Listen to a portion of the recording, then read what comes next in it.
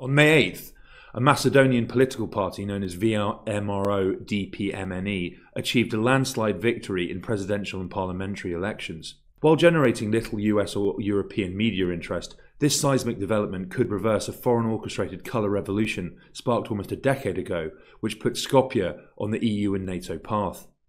Getting there required rampant corruption and criminality, and a locally despised change of the country's name. British intelligence was central to that campaign, with veteran MI6 operative Charles Garrett stirring up trouble on the ground and coordinating with opposition actors. He had an evidently intimate bond with a crooked, high-profile local prosecutor who used illegally obtained and heavily tainted wiretap evidence to wrongfully indict and blackmail scores of Macedonian politicians, entrepreneurs and journalists. Garrett appears to have been in a position to improperly profit from this relationship. London operates a dedicated programme known as Global Britain in the West Balkans. Leaked documents related to the effort reveal it is concerned with insidiously influencing the composition of local governments and legal and regulatory environments to advance British interests, while filling regional security, intelligence and military forces with hand-picked British assets. As one leaked file states, MI6 does not tolerate regional opposition to its agenda and will readily deploy cloak and dagger connivances to neutralise any and all local resistance. In contexts where elite incentives are not aligned with Britain's objectives and values, an approach that seeks to hold elite politicians to account might be needed. We can build relationships and alliances with those who share our objectives and values for reform. It is critical that the media have the capacity and freedom to hold political actors to account. What transpired in Macedonia over the past decade provides a brutal demonstration of what befalls governments and officials in the Balkans who do not share Britain's objectives and values, and how they are held to account. So too does the 2020 coup in Kyrgyzstan, where Garrett set up shop next after leaving Skopje. Following Russia's March 2014 reunification with Crimea, NATO's efforts to expand in the former Yugoslavia became turbocharged. Alliance membership was imposed upon Montenegro despite near-universal public opposition in 2016. Achieving this feat required sustaining a corrupt, savage pro-Western dictator in power for almost 2 decades, and an elaborate connivance whereby anti-NATO opposition actors were jailed on bogus charges of colluding with Russian intelligence to overthrow the government based on bogus CIA and MI6 supplied evidence. Similar subterfuge played out in Macedonia, which signed a membership action plan with NATO in 1999. While slightly more supportive of NATO membership than Montenegrins, the local population near unanimously opposed changing the country's name, which Greece, the EU and US made a prerequisite for joining. The VMRO government, then led by Nikola Gruevski, pledged Macedonia would always be called Macedonia, so a Western orchestrated coup was put into motion. In February 2015, opposition party SDASM's leader Zoran Zaev began regularly dropping what he and the media branded bombs, deeply damaging wiretaps of private conversations between prominent Macedonian officials, business people, journalists and judges. The tape seemingly implicated Gruevski and his ministers in serious crimes, including murder. Zaev claimed the illegally captured recordings were passed to him by whistleblowers. Gruevski countered that the releases were supplied by foreign intelligence services with the objective of forcing an early election. Subsequent investigations exposed how SDM deceptively edited and spliced these leaked recordings to grossly distort their contents and falsely incriminate government officials. For example, one bomb was extensively doctored to make it sound like VMRO chiefs conspired to cover up the 2011 murder of a young Macedonian in Skopje by a senior police officer while shielding them from justice. The unexpurgated tape indicated they were in fact shocked by the killing and wanted the culprit to be severely punished. It was not until 4 years later that the truth was revealed, however. Upon release, Zaev's bombs sparked widespread outcry in Macedonia, prompting hundreds of thousands of citizens to take to the streets, voicing righteous rage at VMRO. Openly called the colourful revolution by participating citizens and NGOs and English-language media, the EU and US duly stepped in and brokered an agreement under which Gruevski resigned and new elections were held.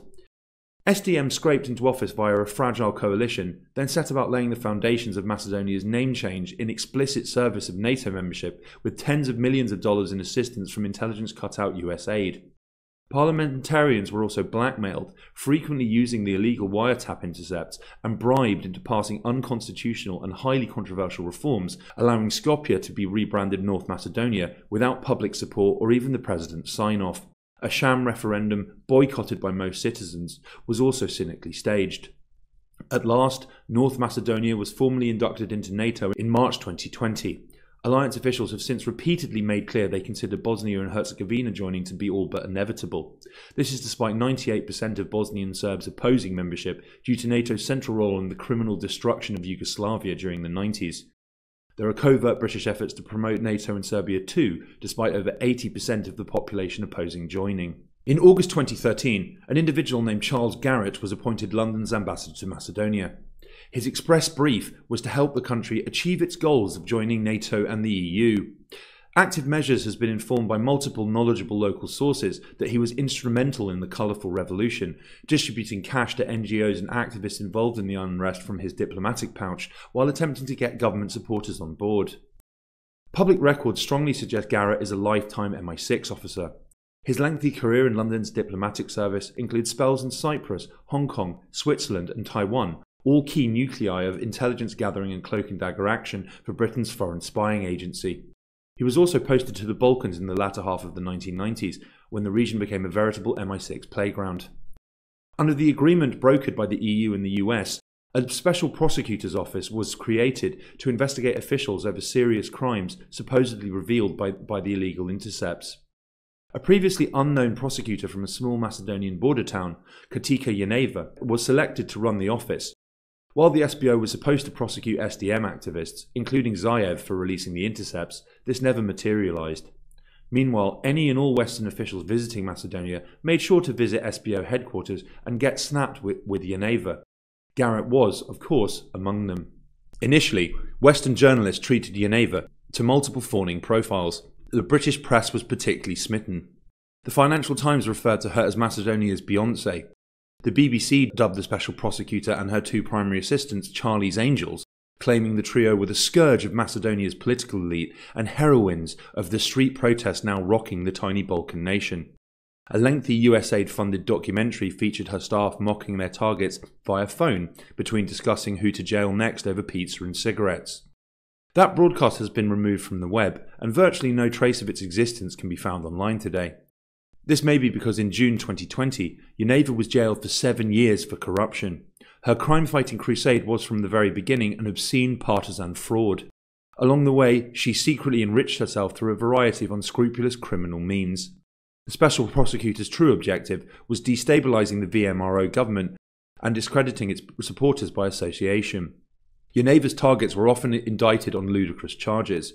For example, at one stage, Prime Minister Gruevski was accused of abuse of office for commissioning the construction of 2 Chinese highways. Prosecutors charged he had improperly benefited from the deal, not financially, but because he would receive a popularity boost if the highways were actually completed on time. Elsewhere, a pro-VMRO female journalist was accused of tax fraud for writing off laundry as a business expense and resultantly subjected to much misogynistic mockery in SDSM-affiliated media. More gravely, the owner of an independent news site committed suicide after being pressured to turn state witness by the special prosecutor following early morning police raids targeting him and his family. Cases brought against the owners of government-supporting TV stations Saitel and Nova shifted their editorial line in favour of SDM and led to the latter being closed outright. In its place, the rabidly pro-SDSM 1TV was launched by an eccentric Macedonian media personality named Bojan Jovanovski, also known as Boki 13. Publicly, Boki 13 used his station to relentlessly promote the SDSM-led government and the special prosecutor's work, with Yaneva a frequent guest on its assorted factual and entertainment programs. In private, he would extort wealthy business people indicted by Yaneva or somehow caught up in the illegal intercepts, promising to make their legal troubles go away in return for lavish advertising buys on 1TV or sizable donations to his charity, International Association. None other than Charles Garrett sat on its board. By the time these facts became public knowledge and Yaneva and Boki 13 were in prison, Garrett was safely extracted from Skopje, having been appointed British ambassador to Kyrgyzstan. Almost immediately, a revolution erupted in Bishkek. Mass demonstrations, ignited by reports of vote rigging in the October 2020 parliamentary election, culminated with the military storming the president's compound and removing him physically from office. In February 2022, a Kyrgyzstan government-affiliated newspaper openly accused Garrett of operating a fifth column in Bishkek. It also alleged that in the lead-up to the 2020 vote, he, along with US State Department representatives, met with local journalists and bloggers, offering them enormous sums of money to identify electoral violations, such as vote rigging, and document official pressure on media outlets and civil society groups. Garrett purportedly promised them top-of-the-range broadcasting equipment to increase their audience reach. Not long after publication, he returned to London. Garrett has kept a low profile ever since and now occupies a cushy role overseeing the Commonwealth War Graves Commission. Nonetheless, in September 2023, he submitted written evidence to a British parliamentary inquiry investigating London's engagement in Central Asia. He advocated a number of means to exploit disruption caused by Moscow's renewed invasion of Ukraine, to undermine the region's historic, economic and political ties with Russia and China, and shape the future of these countries according to British interests. When British Foreign Secretary conducted a much publicised tour of Central Asia in May 2024, he followed Garrett's proposals to the letter. The ambassador's legacy visibly endures in Macedonia today too. In March 2016, colourful revolution protesters attempted to burn down the president's office after 56 individuals indicted by the special prosecutor were pardoned. The premises were transformed into the headquarters of UK Aid, a now defunct British government agency intimately implicated in the neoliberal pillaging of Ukraine. This role included running covert communications campaigns on Kiev's behalf, promoting the destruction of workers' rights locally. It is likely the organisation was engaged in similar skullduggery in Skopje after Garrett rode into town. VMRO's return to government at last offers Macedonian citizens an opportunity to halt the operations of all US and British intelligence fronts and cutouts operating on their soil and reclaim foreign conquered territory. Hey everyone, if you enjoyed this video or any of our other content, please give us a follow on Twitter or subscribe to us on YouTube. It will help us beat the algorithm oligarchs. Thank you.